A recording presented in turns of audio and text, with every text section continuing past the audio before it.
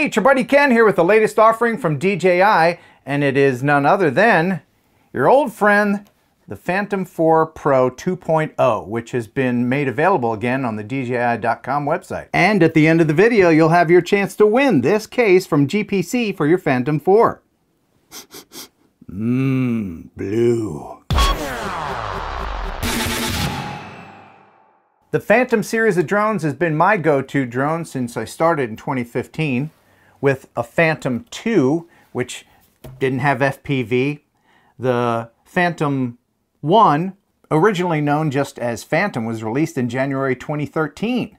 At that time, DJI wasn't offering their own camera, so you'd put a GoPro on this, very often without a gimbal. And then Zenmuse came along with their gimbal system for the GoPro, but you only had 10 minutes of flight time. So 2013 was a very important year for the Phantom series of drones. The FC40, Flying Camera 40, came out as an upgrade after the Phantom 1. And then the Phantom 2 Vision was offered in that same year, followed by the Phantom 2, the straight Phantom 2, which is what I started with. This is video of me and my girlfriend at the time launching the Phantom 2. I was very excited. However, I didn't know that my relationship with the Phantom would last a lot longer than it did with the girlfriend. You know I'll never leave you, right? There have been more versions of the Phantom series of drones from DJI than there have anything else in their inventory. And then in April of 2015, the Phantom 3 Professional was released. That had light bridge. Funny how they release these things right after us Americans get our tax refunds, isn't it? The Phantom 3 Professional was a huge deal for me. I was very excited when I got it, as you can see in this video.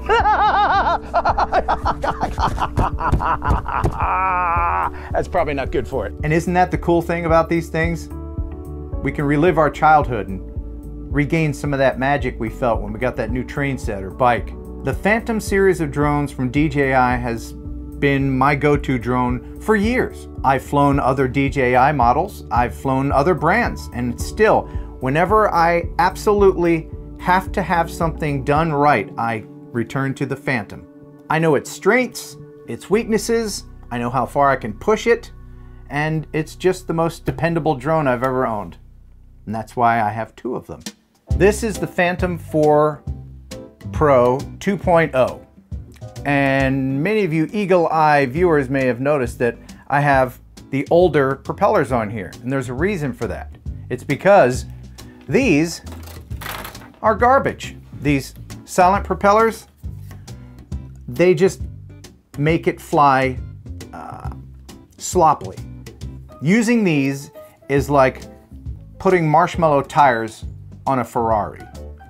That's just been my experience. So if you have these silent propellers, get rid of them and put the original 9450S propellers on. They're harder to find, and some places are backordered, like Amazon. I'll put a link to where I think you could probably get a set of these in the description. One of the greatest things about the Phantom 4 2.0 is that it features OcuSync. And when the Mavic Pro debuted in September of 2016, it featured this new transmission system, which means using OcuSync, you can wirelessly hook up your goggles to your Phantom 4 2.0 without any cord or having to install the Part 54 extra thingamawhat's that's on your controller.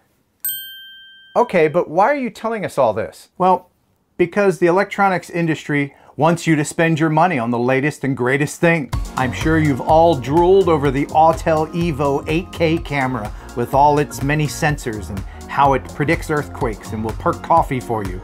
And I admit, the 8K footage would look great on your 8K television. Oh, what's that? You don't have an 8K television? Right. Let's do a little video comparison. This was filmed with the Inspire 2's X5S Zenmuse camera. It's fantastic footage, just wonderful. This video was filmed with the Phantom 4 Pro 2.0. Equally as wonderful. Now, let's put them up side by side. Can you tell the difference? Sure, if they're side by side, you might be able to tell the difference. And this is really the point. If you have a flying camera that you're happy with, you don't need to upgrade to the latest and greatest thing and break the bank. You can't buy creativity. These are not real. But making it rain is fun. Fake rain, as it may be. Friends, I've flown all of the drones. All of them, from every company. And this is the one I keep coming back to. It's just the best.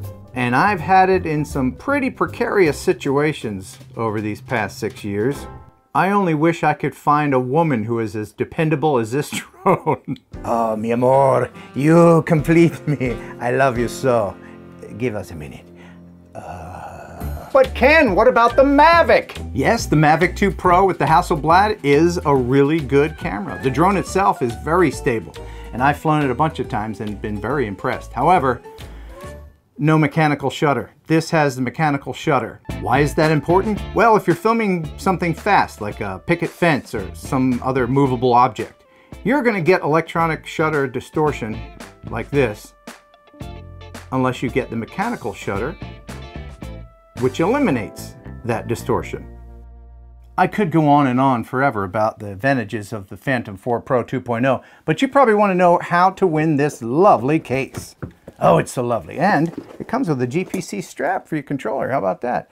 And heck, I'll even throw in these crappy props for you, these silent propellers. Just make sure you're subscribed.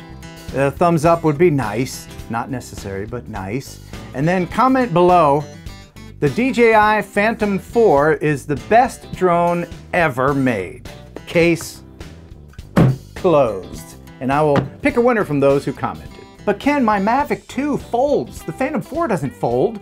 Well, if you don't set your return to home settings properly, it folds quite nicely. Well, that's it. Thanks for watching, thanks for subscribing, and thank you, DJI, for making the world's best prosumer drone. Until next time, buh and bye.